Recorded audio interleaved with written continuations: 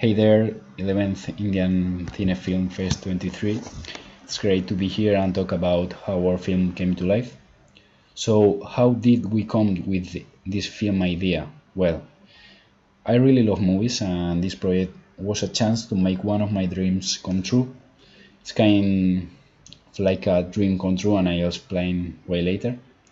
At the beginning, we faced some big challenges. We needed money for the film and finding the right place to shoot.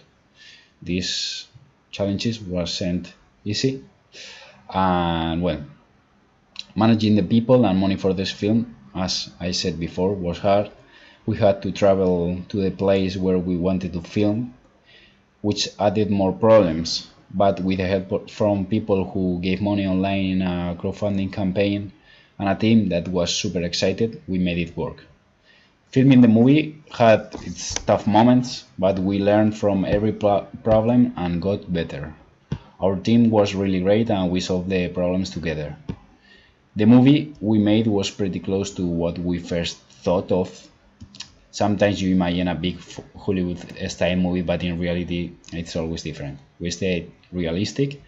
Even when we had to shoot a part of the film, more ambitious part with a sequence shot and a time lapse at the same time. Maybe this was the difficult part of the short film. Our movie is for anyone who likes psychological thrillers. There's nothing too crazy or adult in it, so I think it's okay for most ages, maybe just not the very young ones. And we plan to show the movie in more festivals and later put it on websites like YouTube and Vimeo, so everyone can see it.